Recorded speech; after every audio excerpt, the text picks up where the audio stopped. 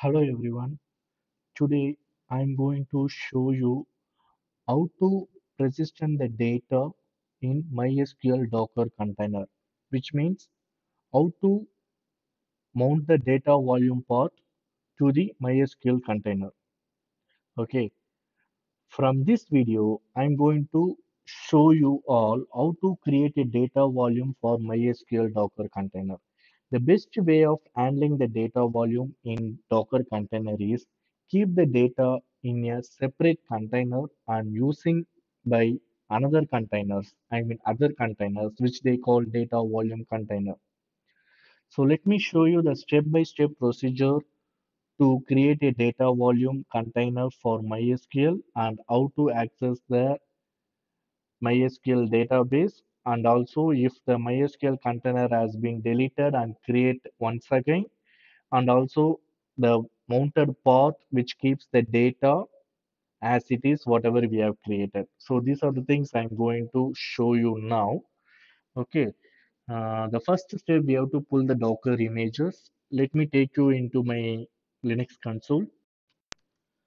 By using Docker pull command, download the MySQL Docker image from the Docker Hub repository. I am pulling the latest MySQL server. So the Docker image will download into your machine. It won't take much time. If your internet connection is very speed, the Docker image will download immediately. Next step, execute the command Docker images to view the list of Docker images available. Okay, the MySQL Docker images are available now in my machine. And then this is the command to create a MySQL data volume container. So here by using the command docker create and then the volume path is var lib MySQL. I'm going to give the name for this data volume container is MySQL data and then which refers the which MySQL image. So the MySQL image, the repository name and tag name we have to provide. I'm going to create a new data volume container by using this command. If you execute docker ps-a command, you can see the container, I mean data volume container has been created here. Okay. Now this is the time to run the MySQL Docker container, and this is the command to run the MySQL Docker container. Just to see here, uh, I am using the Docker run command. Okay, Docker run and the port number. Already the 3306 is running in my machine. I want to change it as 3307. If your port 3306 is free, then you can use the same one. And then the environmental variable, the MySQL root password.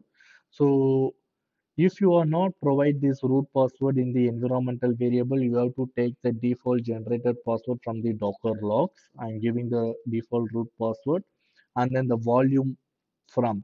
So we have created the Docker volume, which name the MySQL data. I mean, MySQL Docker volume container we have created, right? This is the name MySQL data we have to provide.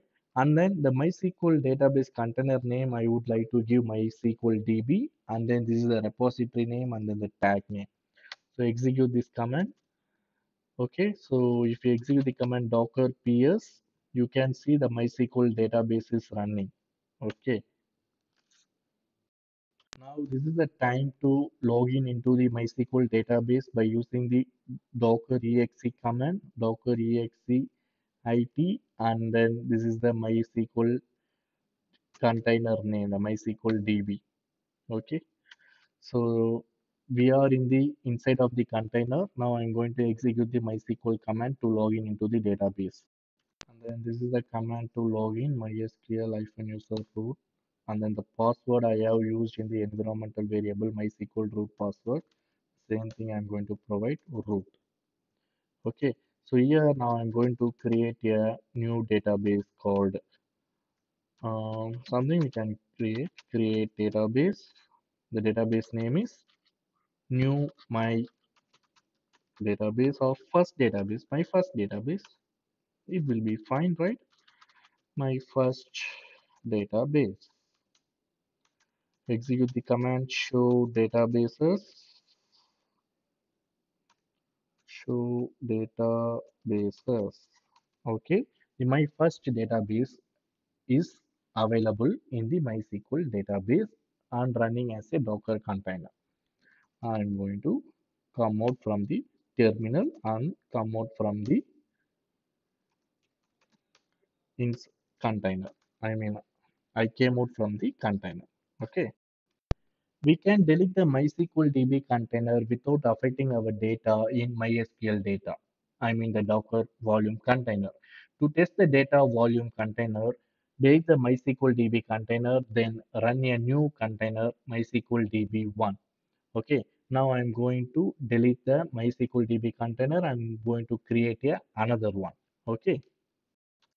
Then I want to use Docker PS. I want to delete the container Docker or -f MySQL DB. Okay. Now I'm going to run the new MySQL container with the name MySQL DB1, but the volume path is MySQL data. Okay. Now I'm going to log in into the database once again by using the command docker exit and MySQL DB1. Okay. Now I'm going to execute the MySQL login command.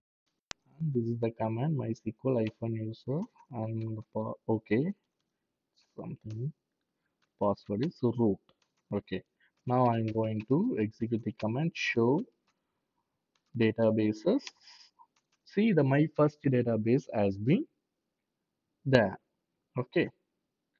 Come out, come out, and then this is my terminal.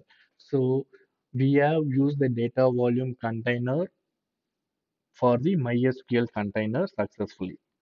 Thank you for watching this video. Subscribe my YouTube channel, like my videos and share my videos. Also, you can follow me on Facebook and also you can follow my blog via email. This blog link has been given in the video description section. Just subscribe my blog. Thank you very much. See you on next video.